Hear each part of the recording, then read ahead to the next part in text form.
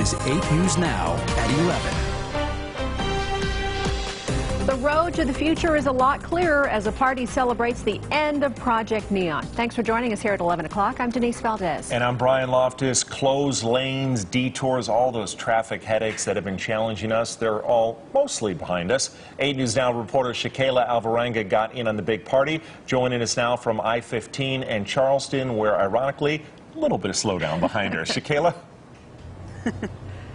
I know, right? Well, Ryan and Denise, this billion-dollar project, it was done to accommodate the 300,000 cars that travel on this road every single day. After years of construction, Project Neon is complete.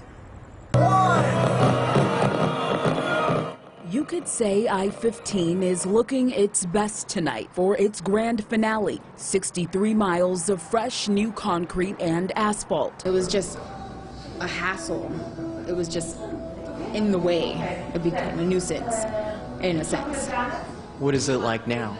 Oh, great. The traffic moves so much easier. Drone video shows a bird's eye view of the interstate. It's the largest and most expensive public construction project in state history. To see it happen and to see it start serving the community, that's what it's for. It's for you, it's for me, it's for every single one of the members of our community, and that is what makes me most excited. Project Neon widened nearly 4 miles of I-15 between Sahara and the Spaghetti Bowl. I like it. I like that it's finally, you could see the end.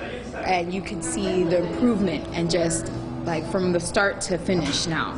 It's such a big change. There are 29 new bridges, reconstructed ramps, and HOV lanes. Now we might not have to pick a specific time. Might be able to give it a go early in the morning or, late in the afternoon. And after 3 years, we can finally breathe a sigh of relief. We made it. Back out here live, one of the biggest concerns have been the HOV lanes after officers gave out more than 500 citations last month.